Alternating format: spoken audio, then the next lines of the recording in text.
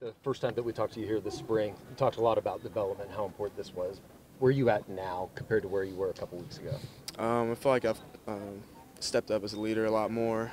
Got a lot more comfortable with this offense, decision making, process. It's just all of the above. I feel like I've become a better player overall this spring. What's the next step for you here moving forward?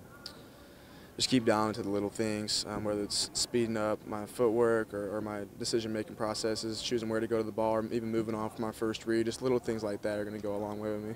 Jackson, there's been a lot made of the offensive line and obviously replacing 5 different guys. How have you seen that group maybe develop throughout the spring? Yeah, I've been proud of those guys. They've really stepped up this spring. You know, we've got a lot of guys injured, as you said, and a lot of younger guys have had to step up into a starter role, and I feel like they've done a great job so far. They've been competing their butts off these past couple weeks. I'm super proud of them. They've also gone through changes because of injuries or whatever. The fact that they've been able to adapt or new guys have been able to step in, that has to make you feel pretty good about the future a little bit. Yeah, no doubt. I mean, like I said, those guys are resilient. They're tough, and they've been competing their butts off these past couple weeks. So I've been super proud of them and that they've stepped up and actually stepped into that role. What do you remember from last year this time? Very stressful. That was, I mean, naturally. So, you know, coming in as a 17-year-old or 18-year-old, however old I was, learning the offense and kind of being thrown into a college environment was different for me and something I had to adjust to. So last spring was really stressful, but it was huge for my development. Is it not as stressful now? I mean, you're a year later, you are the guy, but you still have a new OC and things like that. So. Not near as stressful. Knowing the offense helps a lot in the spring. So more so right now I'm dialed into the little details about the offense and not just kind of learning the big picture and trying to figure out, you know, what plays we're running. But I know how to run them. I know how they're ran, and be able to execute's big for me. Are you able to use that experience to help a guy like Michael Hawkins who's in that situation now? For sure. I mean, just little tidbits that I can give him throughout the day on how these plays are run, or even I got something went wrong in practice today, and just giving him advice of what to do wrong. Maybe if he has a bad snap, just following the running back or something little like that. Being in this offense for a year and kind of learning and going through those same mistakes that he did, kind of helps me teach him. What have you seen from him this spring? He's a baller, man. Mike's a really good player. He's got a long way to go, though. He's a stud, though. I mean, he's like how I was last spring, you know, just learning the offense, just playing ball how he knows to play ball, and he's a freaking ball. He can spin the ball. What do you think of your room, all the guys in the room, and what's the camaraderie like between you guys and how you guys are getting along? Yeah, we're all close. Similar to the group last year, you know, me, Dylan, Davis in general, we're all close last year, and it's getting that way this year. You know, it was a bunch of new guys in the room this year, so getting to know them has been big, but it's starting to get there. It seems like Jaden Gibson's a guy that we've heard a lot about having a good spring. What have you made of his development this offseason? Yeah, he stepped up big time. I mean, I wasn't here when Gabe came in as a freshman. I was a year behind him, but I heard stories about, you know, how he needed to grow up and this and that. And the Gabe I'm seeing this spring is balling. You know, he stepped into a leadership role. He's taking lead of that receiver group, and he's really put on a show this spring. The other side of the ball, what's kind of stood out about the defense in those scrimmage matchups, things like that so far? They seem really experienced, and you can tell, you know, last year there was some busts defensively in the spring and some certain things they weren't running right, and this year, you know, all their twists are right and their stunts, things are running defensively, disguising coverages. It all looks fluid. Like they're not messing up this year, and it shows. Are you looking forward to the game? Difficult in practice when you got a defense that's hitting like that? For sure. Yeah, I mean, if they're firing all cylinders, it makes it tough on our O-line, makes it tough on my reads. They're an experienced bunch, and they're having a really good spring. Even you had to scrimmage against them a lot. Are you still looking forward to the game? For sure. It'll be a great atmosphere. Hopefully the weather will be good Saturday, but it'll be a great atmosphere, a lot of fans, so I'm super pumped up. You don't want to play in a mud game? Preferably not. I know there's a lot of reasons why somebody picks a school, but OU's 21st century tradition of great quarterbacking, how much did that impact your decision to come to OU? It definitely impacted my decision, just knowing the caliber of QBs that came before me and just knowing that I wanted to be a part of that group really stood out to me. You know, being in a lineage of Heisman winners is obviously something I want to join, and following in those footsteps is the place where I wanted to be. How much extra responsibility do you feel like that puts on you? I mean, do you feel the pressure of playing up to that standard? I mean, not really. You know, I feel like there's pressure everywhere you go playing quarterback, especially at a school like this, going to the SEC for the first time. There's going to be pressure for anything I do, and I don't think necessarily being in that lineage adds more pressure, but I mean, it is awesome being behind Heisman winners like that.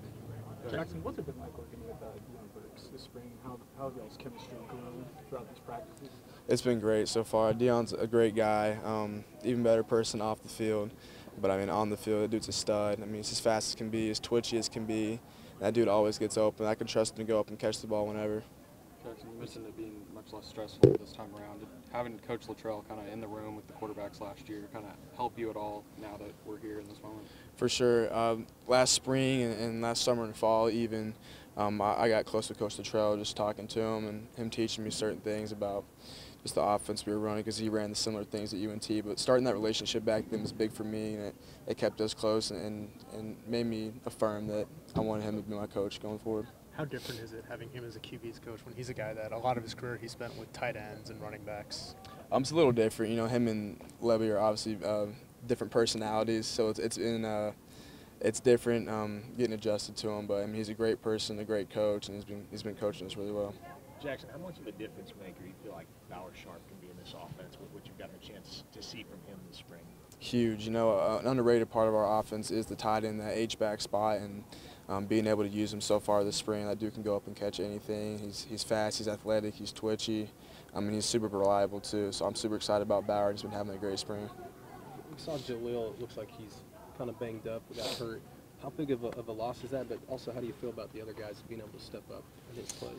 It's a big loss. Obviously, one of our starters is obviously going to be a huge loss, losing somebody like that. But I think it's good for our younger guys to kind of step up. And like I said, with Gibb and JJ stepping up into that role for Jaleel, it's been big to get those guys, because Jaleel's got experience. Jaleel knows what's going on. This is his fourth spring ball.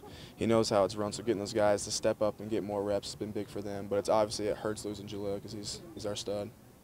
What have you seen from just the defense this spring, how they've developed, and what's it been like going against them this spring? Yeah, they've been tough to go against. You know, Coach V runs everything under the sun defensively, and they're firing all cylinders too. Everything they're doing together, whether that's disguising their coverages or running their blitzes, their stunts, their twists. They've been doing really good. Do you notice any differences maybe from last year, or are they even more comfortable this year, maybe doing that kind of disguises, things like that? I can tell they're a lot more comfortable, a lot less coverage busts than last year for sure. Even this far into the spring, not near as many coverage busts. They're playing together. They're making a ton of plays. Jackson, I know it's going back a ways, but we haven't had the chance to talk to you since right after the game ended. Haven't had the opportunity to digest it a little more. What do you feel like you've learned from your Lone Star last year in the Alamo Bowl? Just kind of honestly putting that game behind me is the biggest thing I took away from it. You know, one game doesn't define me, so I'm not going to dwell on that. But again, I want to look back at that game and look at the mistakes I made, whether it's hanging on my reads too long or not moving on to my reads, or throwing late over the middle, things like that. Little things like that is big for me to learn and take into the spring. But overall, just kind of pushing that game behind me because it doesn't define me. Jackson, you were one of the players that back in February, announced that you were partnering with EA Sports for the game when it comes out. What are you looking forward to about that, and just how cool is that going to be to get to play as yourself and these other guys? Yeah, it's awesome. That was my childhood growing up. I remember playing on my Xbox 360 with my cousins and my friends, playing I think it was NCAA 14. I forgot who was on the cover, some Michigan player, but that was my game growing up, and I knew one day that I want to be playing D1 ball and want to be in that game. So it's awesome. They're revamping it, and I'm excited to be partnered with them. What team did you play with growing up? I was a Georgia fan growing up, so I'd play with Georgia a lot. Jackson, we probably won't get to talk to you much, maybe some on Saturday after the game, but Dylan did a lot in the summer with receivers. I think he had the dime time, retreat and all that.